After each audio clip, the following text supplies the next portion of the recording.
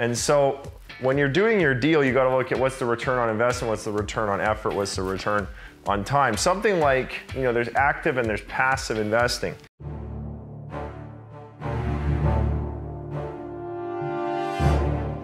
If you want to be rich, if you want to be wealthy, you have to change your language. So over here you have your language, you could have your starter language. I used to be a musician, I spoke musician language. I knew all the terms of music. We knew scales and arpeggios and all these chords and musician language.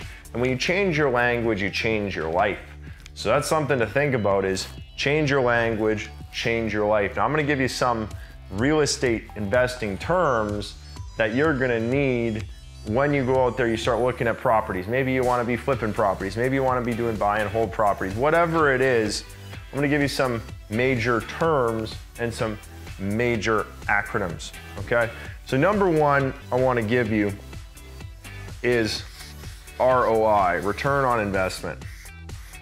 So this is, in investing, if you're a true investor, investing is really important. When you're investing, it's important to know what your ROI is, what your return on investment is. Now, ROI has some sub-categories that you got to look at, especially when you get smarter. You got ROI, return on investment, then you got ROE, return on effort, ROE, return on time.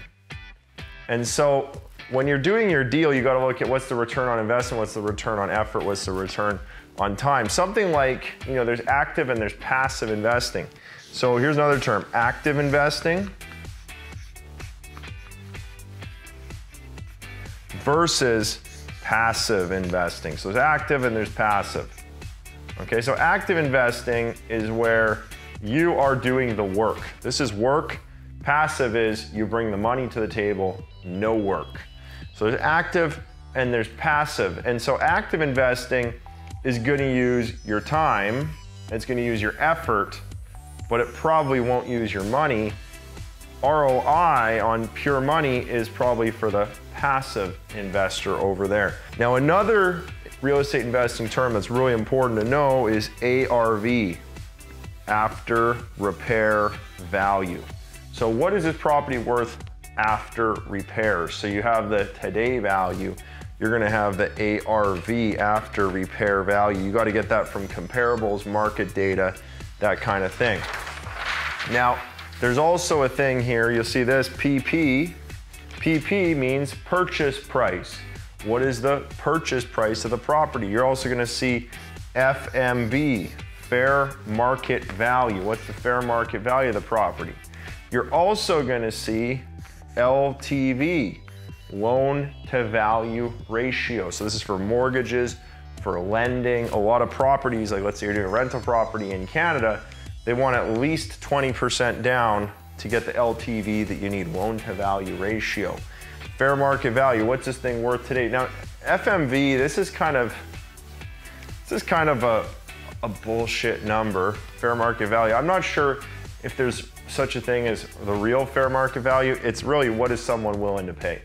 Somebody who's willing to pay that money determines the fair market value. It's kind of all over the place.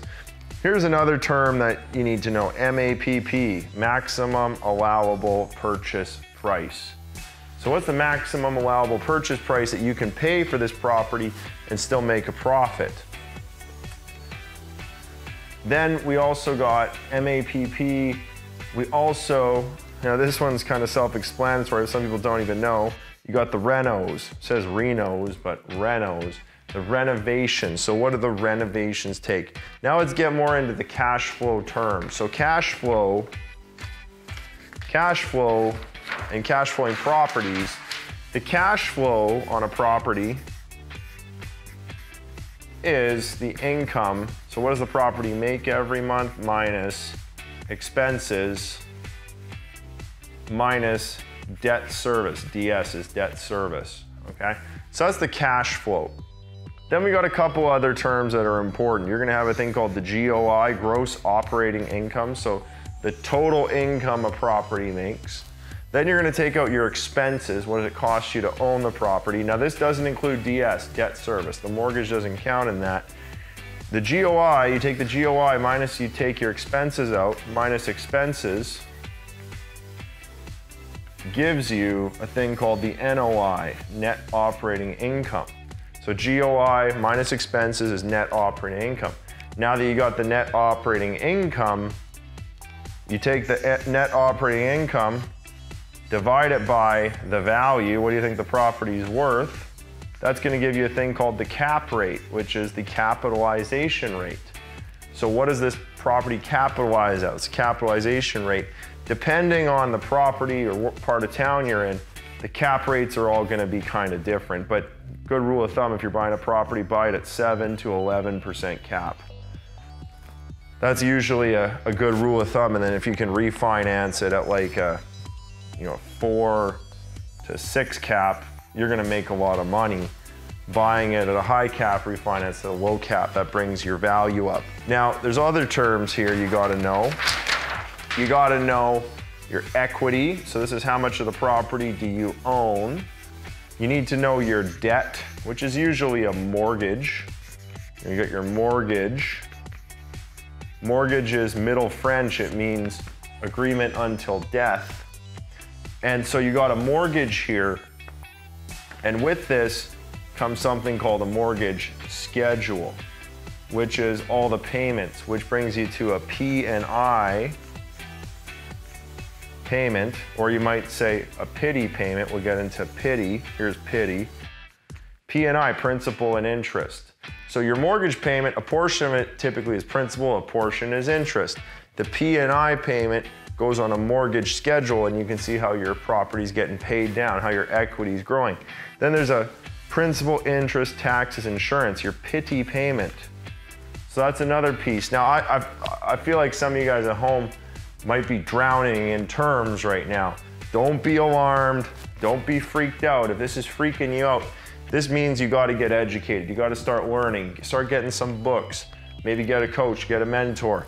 This kind of stuff, I'm just rattling it off out of my brain right now, but I've got it internalized because I've been in the business for a long time and I just know this stuff.